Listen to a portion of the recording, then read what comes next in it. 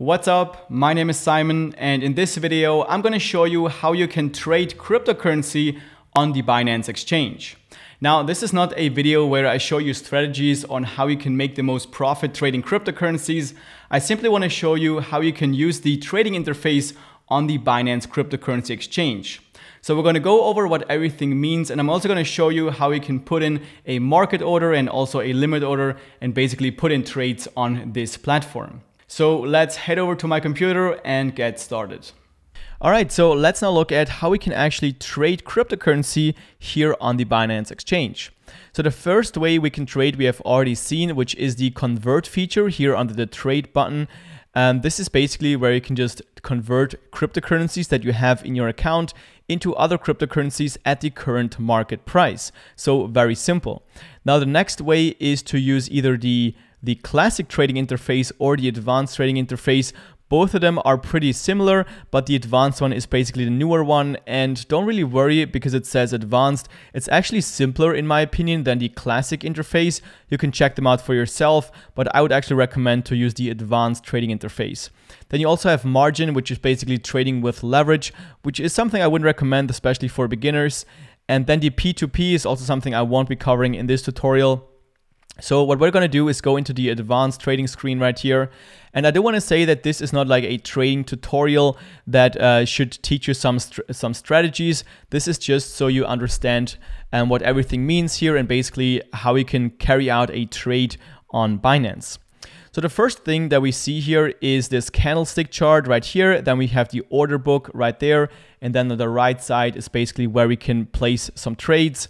So the first thing we want to do here is actually set a currency pair that we want to trade here on this exchange. So on the top left here, you can see that it's currently set to BTC USDT, which means Bitcoin versus US dollar tether. US dollar tether is just a stable coin that is pegged to the US dollar, so it will just follow the price of US dollars.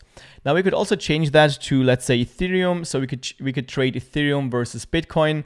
And if you are asking yourself what this 10x means next to the currency pair, it just means that you could trade this currency pair with margin trading, so with leverage, which is something I wouldn't recommend, especially for beginners. But let's actually change this back to BTC versus US dollar tether, just so we can see the Bitcoin price in US dollars. Here on the right side of the currency pair, you can always see the price that is currently trading at. Then you can see the 24-hour change. So in the last 24 hours, Bitcoin has lost 1.5% in value versus the US dollar, obviously.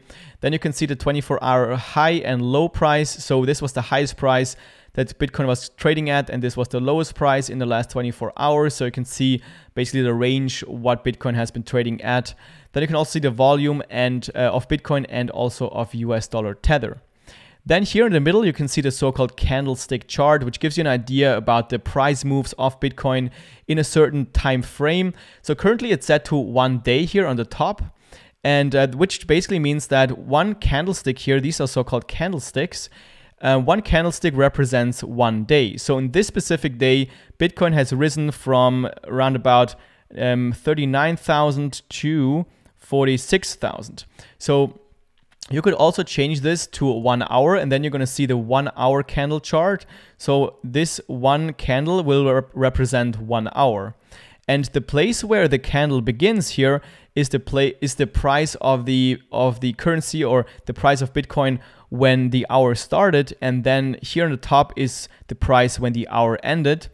And then you can also see like these smaller lines right here and here on the bottom as well, which basically tells you the price range that Bitcoin was trading at in this specific hour. So again, the bar starts where the price has started in this hour. This is where the price ended. And then this entire range here is where Bitcoin was trading at in this specific hour. And then here on the bottom, you can also see the trading volume. So how much trading was actually going on in that specific hour. And then here on the right side of the candlestick chart, you can see the order book. So here on the top, you can see the red prices, which other prices people are currently willing to sell Bitcoin at. And here in the bottom, you can see the green prices, which are the ones that the prices that people are willing to buy Bitcoin at.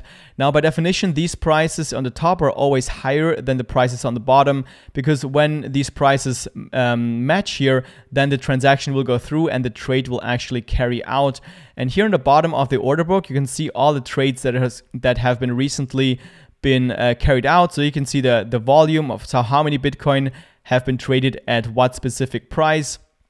So depending on this order book right here, the prices will go up and down.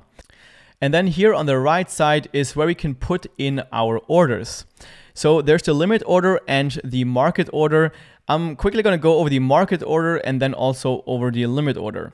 So the market order is just when you want to buy, let's say, Bitcoin as fast as possible, and you're willing to buy it at the current market price, which is the best price that is currently available here in this order book.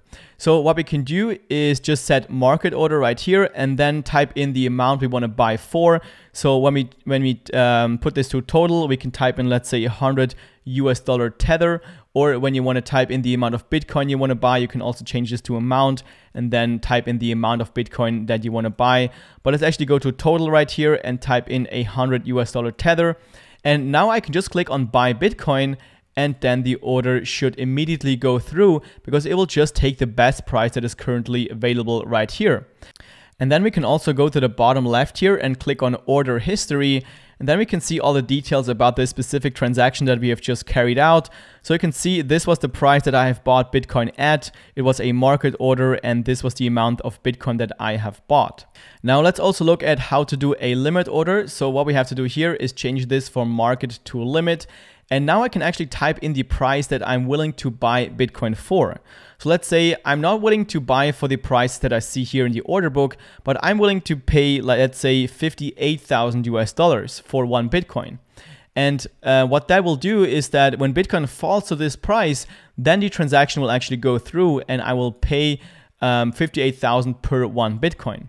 Now I can also type in the amount I want to buy for. So let's say 0.0002.